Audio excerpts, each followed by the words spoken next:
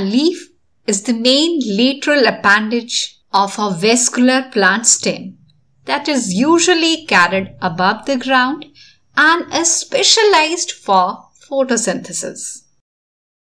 Welcome viewers, you're watching BioHub and I am your biology facilitator Dr. Seema Sharma. Viewers, this video is about the basic differences and comparison between two types of leaves. One is dorsiventral leaf and another is isobilateral leaf. After watching this video, two things will be crystal clear to you all. First, what are the morphological differences between these two types of leaves? Second, how they are anatomically different from each other. So without further delay, let's try and explore the differences between these two types of leaves. First, morphological parameter of comparison is the type of surface. In case of dorsiventral leaf, there are two surfaces, upper ventral surface and lower dorsal surface, and they differ from each other not only in appearance but also in structure. Isobilateral leaf, iso means same, bilateral means two lateral surfaces. Isobilateral leaf has two surfaces, but both the surfaces are more or less same in appearance and structure. The second parameter of comparison is the color. Dorsiventral leaf, its ventral surface is generally dark green and the dorsal surface is light green in color.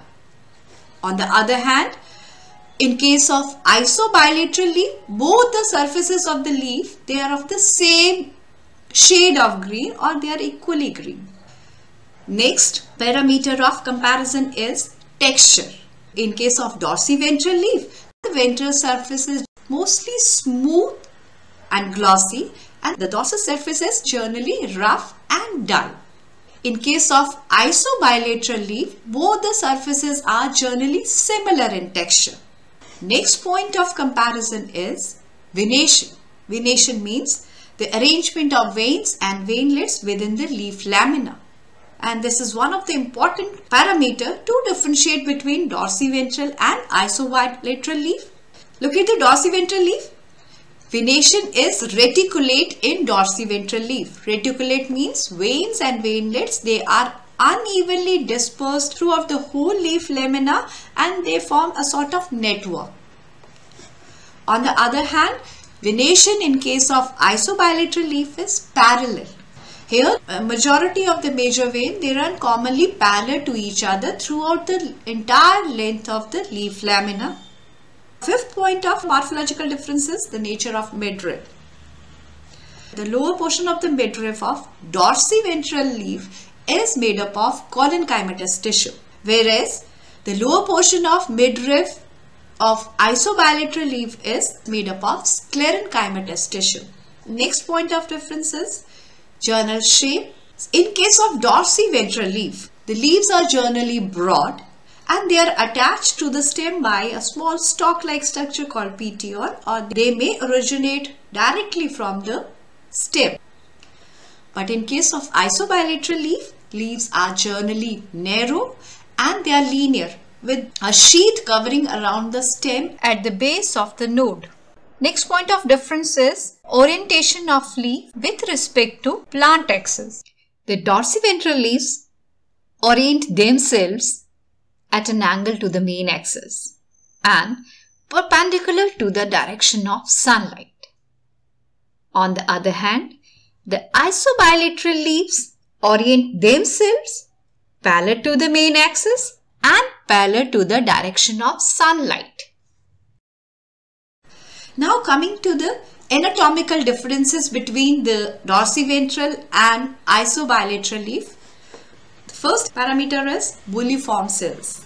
Bulliform cells are absent in dorsiventral leaf, but they are present in isobilateral leaves and they have a very important function there.